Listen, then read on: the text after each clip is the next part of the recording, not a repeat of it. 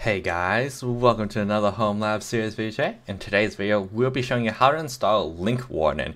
Now it kind of sounds like Vault Warden, and you're like, man, that's a password manager, but what's Linkwarden? Well, you can probably guess where it's all about links. So like your bookmarks, any links that you want to save, you can save it here and kind of make a nice dashboard for whoever where it's like, hey, it's your company or your family, and you want to share all your links in regards to, either fun stuff you found or other YouTube videos like my Homelab series. Or just really funny, tech joke videos that you find on YouTube about, hey, I'm gonna make this video and then anime version. No, really, it really depends on what you want to do, but you can do anything you want with it. So, but we'll show you how to do it. So this video is also sponsored by me, myself, and I. So if you enjoy my content, want to sponsor me or send me some free swag or hardware, let me know. My email's in the description below. So let's get started, guys. All right. So we'll log into our server. It's into, I think, 153, guys. Yeah, it's called Linkwarden. All right. So what we'll do here is install Docker. This is another Docker image that we can use here. So easy. So we'll get the Docker repository downloaded. Here, repo. Yeah. And then we will install Docker CE. Docker CE.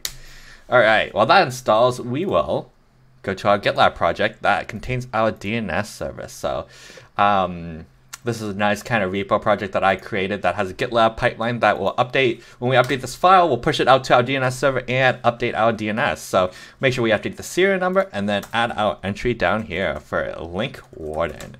Alright. In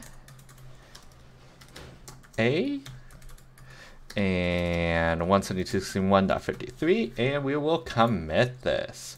Add a Linkwarden. Commit. Alright. So that's committed. The pipeline will run, no biggie. Linkwarden. Alright. So we can go take a look. Linkwarden. Has kind of all your links. You can see it. We'll go to the GitHub real quick, which should have their Docker stuff. So give me a second. I can't remember where I found it. Getting started. Yeah. Getting started. Self-hosting. Self-hosting. Yeah. So if you're using Docker to install Docker, install Get. Oh, well, guess we should install Get, guys. Why install Get? I don't think it's installed. So actually, I would have needed to install it. All right, but it's a pretty quick install too. Give it a second. 4243. All right, here we go.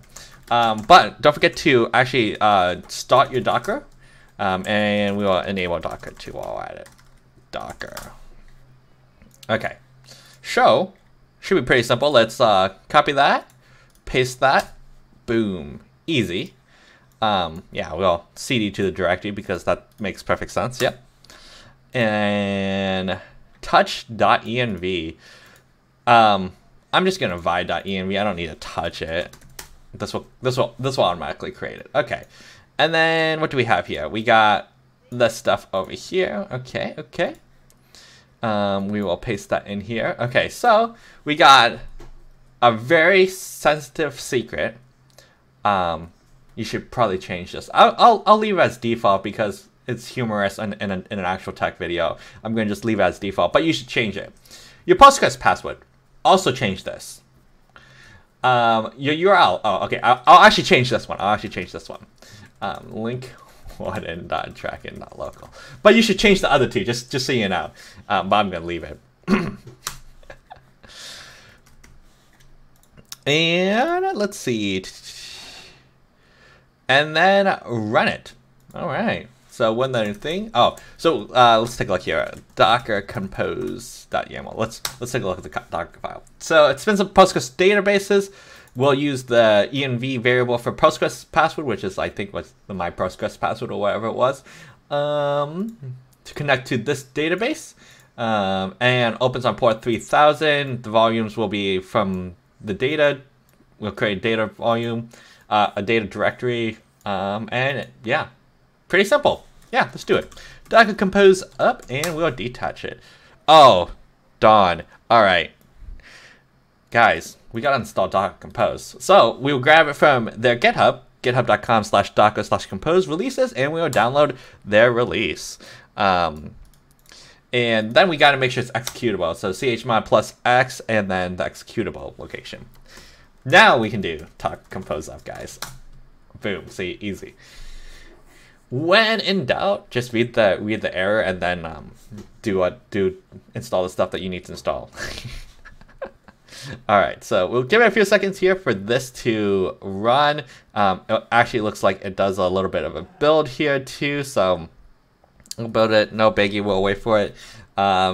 If you are inclined and you don't want to do it via Docker, you can also have there's manual installation where you can install run, use npx, and then set up an actual database here and then yarn start it essentially.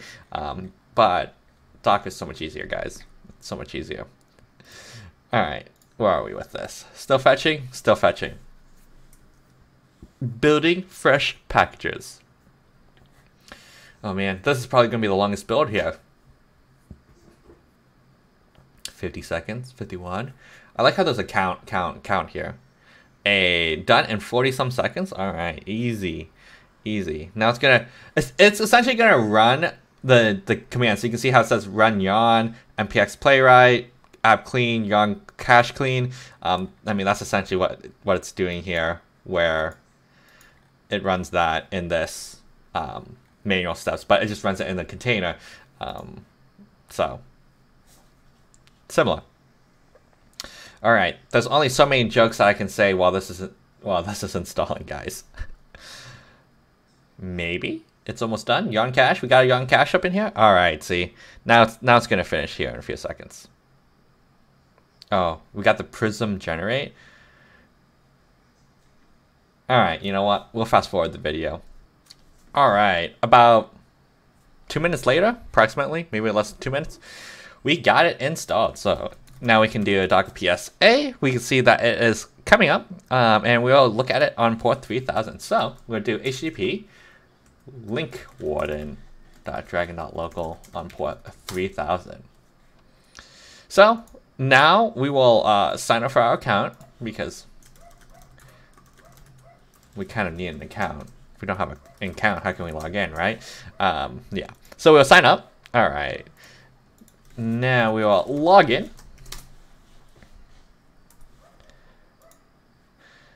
And now you kind of have your dashboard. You can put your favorite links. You can create new things. So we can just give you kind of a brief thing. We can add a collection, which is just directory, and you can name it whatever. And in your collection, you can add links. So for example, we can do like this Linkwarden. You can put in collection, add, and now it is part of this collection. So you can see, you know, we got our collections, we got our links. You can pin stuff. We can not click that, but that's okay. But we can go to like all links, and you can save all the things. You can also do tags and whatnot, but we should be able to click this. The neat thing about this is it actually does like an archiving thing, so you can actually see like the link in a screenshot. Like if you were to look at it, this is the PDF version of that link. So you can actually see what that page is before you even go to that page, and then you can actually click on it and actually go to that page. But it looks like it does do a screenshot and a PDF. If you wanted to see it in PDF form, it will save your link in a PDF. Which is actually pretty cool, honestly. I didn't realize that. So obviously you can't click stuff like that, but you get it's essentially a screen grab on your link when you add it. So there you go, guys. That's how you set up Linkwarden. If you enjoyed the video, please leave a like, comment, and subscribe, and we'll see you guys in the next video. Bye.